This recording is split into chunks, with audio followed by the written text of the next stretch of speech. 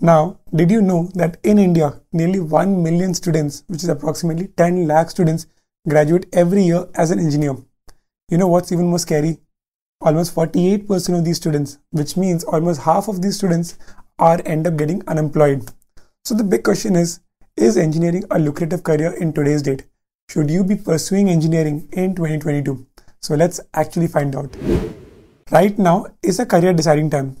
Colleges will be starting in a few months, and this video is mainly for those students who are trying to figure out if they should be taking engineering, and if yes, then which branch to select. Now if you see the data, year on year, the average number of engineers who have been unemployed has consistently been 50%. So the big question is, why are so many people end up becoming an engineer when the number of people being unemployed is almost half of the graduates? And the answer is very simple. From a parent's time period, engineering and doctorate is considered to be a stable source of revenue. So if you're an engineer, first of all, it's like you have a status in the economy. And second, it's considered that after 4 years of degree, you will have a job in hand, which is a guaranteed job. But is that the reality? During our parents' time period, becoming an engineer was difficult. The number of people who were becoming an engineer were much limited, because of which people who were getting a job were getting a good stable revenue. But in today's date, the big question is, are there enough jobs right now as for an engineering student? Because clearly 10 lakh students are graduating every year as an engineer.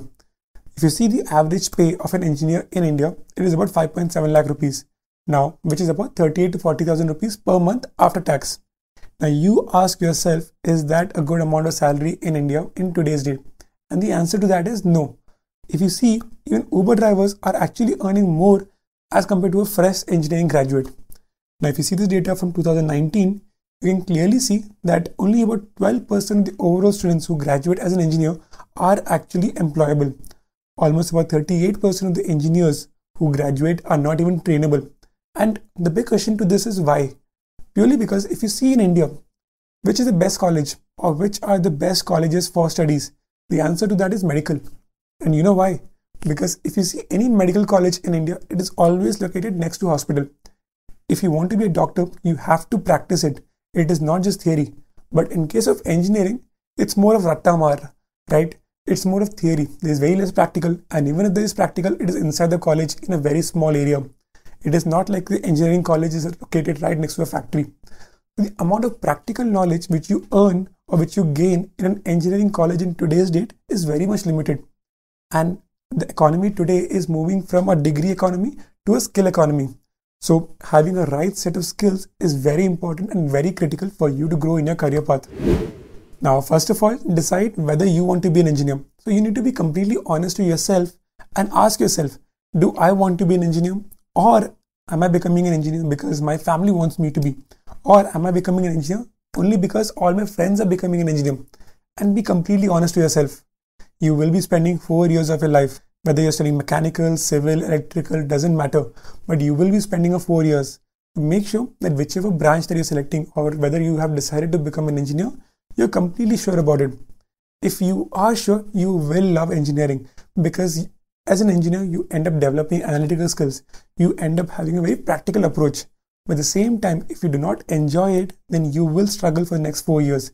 So be very careful over here. Second main thing which I want to help you understand is that as an engineering student, when you graduate, it doesn't mean that you have to work only in the technical field.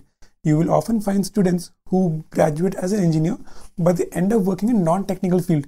They might be working in consulting companies, or they might be working in strategy, e-commerce field. So there are different kind of roles, and these roles might not require you to be an engineer. Also, you'll find a lot of students who are working in a technical field, but might not have an engineering background. They might have learned everything themselves. So there are a lot of jobs which doesn't require you to have an engineering degree, but helps you enter that particular field based on your experience and based on your knowledge. Third main thing which I want to help you understand is, unfortunately in India, engineers are not much valued. There's more value for an engineering degree right now abroad. So for example, mechanical engineer, if you go to Germany or US, then there's a huge scope. As an electrical engineer, being US or Australia, as an electronics and communication engineer, again as US and Australia, or as a computer science engineer, UK, Singapore, US. So these countries offer immense amount of value for you to be an engineer as compared to what you will be earning in India.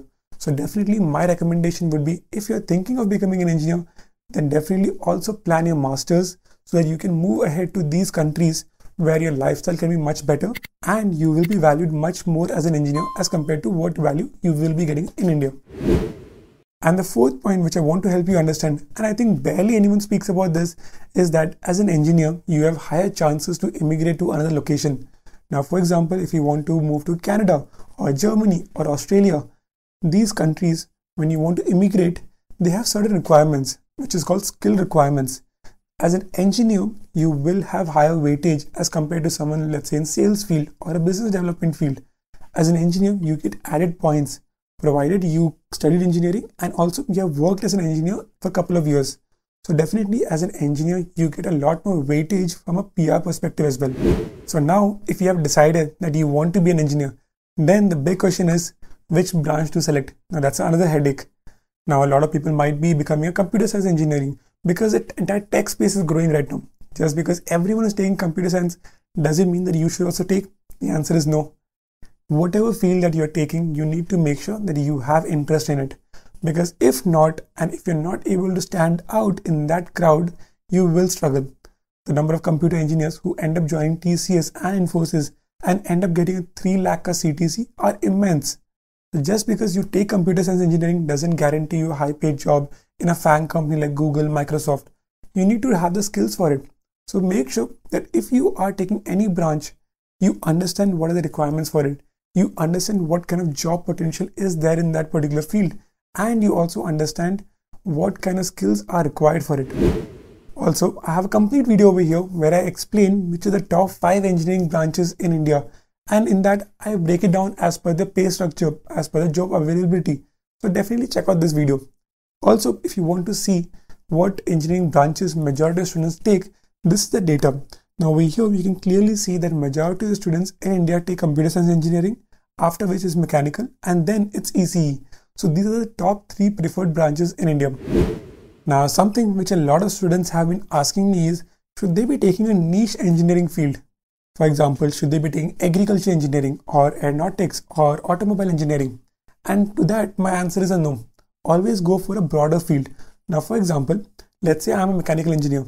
Once I graduate, I can work as a pipeline engineer. I can work in the oil and gas sector. So, for example, I can come to Dubai and work in the oil and gas sector, or I can even work in the automobile sector. So, I have multiple job options. But if I graduate as an aeronautical or let's say as an automobile engineering, then the chances of me moving into oil and gas or into a separate sector is going to be very difficult. So always go for an engineering branch which is quite broad than going for a niche. And you can always do your masters in a niche field, which will give you more experience and more expertise. But now, if you don't find engineering interesting, then you don't have to force engineering upon yourself. There are so many different fields like business law, corporate law, CA. So there are so many career options which will give you an equal or a better opportunity in India. And in terms of monetary as well, better pay scale. So definitely engineering is not the only option. But again, in summary, I would say that if you are someone who's really into engineering, who wants to solve problems, who wants to do a practical approach to life, who wants to build analytical skills, engineering can be a great field. And even today, engineering does have a huge scope. But again, the huge scope is only for those students who have the skills for it, who have the interest towards it. Otherwise, you will struggle in the engineering field. So again, I hope you find this video useful. I hope you actually understood, does engineering have a scope in 2022? If you did find this video useful, do like it, do subscribe, and I'll see you all in the next video.